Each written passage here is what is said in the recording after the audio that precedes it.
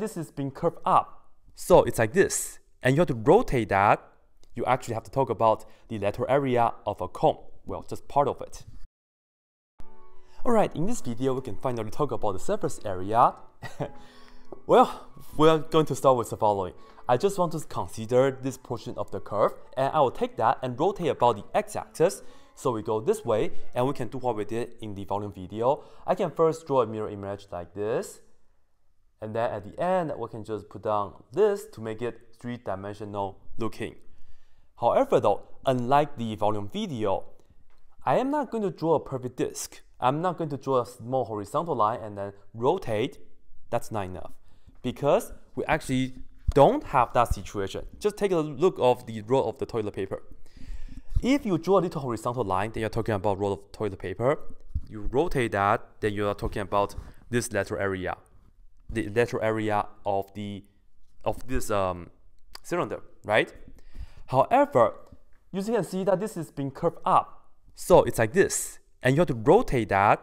You actually have to talk about the lateral area of a cone. Well, just part of it. And to make this super clear, let's just consider the following. Now, what kind of picture do you see? It's pretty much a part of the cone, right? So that's what I meant earlier. So right here, what you have to do is, because it's a cone, you can just take a small portion, like stand right here, and rotate like this. And now here's a label, and I'm going to do that later on with this real quick. But let's focus on this. This right here is just a small change in the arc length, technically, even though this is a straight line, but I will still call this to be DL.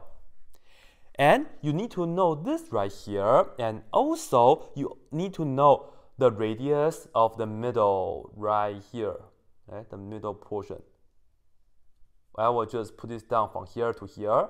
And of course, this is just the vertical distance, so we'll call that to be Y.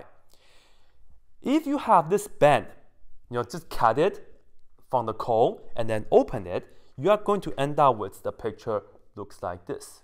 And the area of this bend is the following. The area of the bend, once again, refer back to my previous video. You need to know this, which is Y, and what you do is 2 pi times the radius Y, and this is the middle radius, okay? 2 pi times Y, and then times this length, which based on our labeling is DL, like that.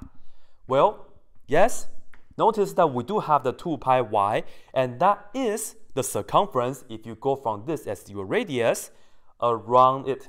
Meaning, if you just look at that, you open it, it's just like this. The middle radius is R, it's Y, and then go around it one time, you have the 2 pi Y. So that's how you can remember it. It's pretty much a circumference based on this circle, and then you multiply by the length of the side, which is the DL. That's pretty much all. Well, for the curve situation, same thing. And you need the middle, which is Y. You need that, which is DL, which is, once again, you need the area of the bend. As usual, you need to find this area of the bend and then you add them up. That's all. So here we go. Let's do the surface area now. Well, this is the area of the bend, which is that. You need to put that down, which is 2 pi Y times DL. And as always, we have to integrate. But here's the trouble. We are in the L world. And this is like the arc length video. Focus on the DL, we have two situations, because this curve right here could be described as Y as a function of X. Remember, for the DL part, we are going to just open the square root, and then we put down 1 plus dy dx. And then you square that, and then you have the dx right here. And this will be for the DL when you have this situation. And then the rest pretty much stays the same. We have 2 pi y, and then of course we have the integral, and the usual notation for surface area is capital S. That's my S, this is my integral. Anyway, look at, we are in the x world, so I will have to come here and look for the x value. Let's say we start at A and end at B. So x goes from A to be, we can put on x1, x2. However, we are not done yet because y is not invited in the x world, but it's okay because you can just replace this with that. So I will write it down real quick. This is the first version. Okay. Now, suppose you have another situation. Maybe this curve was defined as x being a function of y. In that case, for the DL, you do the other version, right? So what you do is you open a square root, and then you have 1 plus dx dy. And then you square that, and then you have the dy right here. And then you still put down the 2 pi y. This doesn't change. And once again, this is a y because you are talking about this as your radius, the vertical distance, and you take that, rotate. Okay? So this right here stays the same. You just look at the DL, it depends on situation, you plug in different thing. Alright, you still have the integral. And in this case, you are in the y world. So look back to the picture.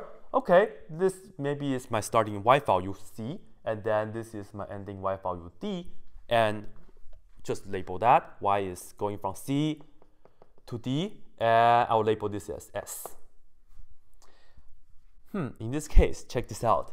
Y is invited in the y world, so we are done. You don't have to plug in anything. This is it, right?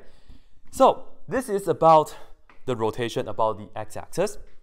What if we take this piece and rotate about the y-axis? In that case, what formulas are we going to get?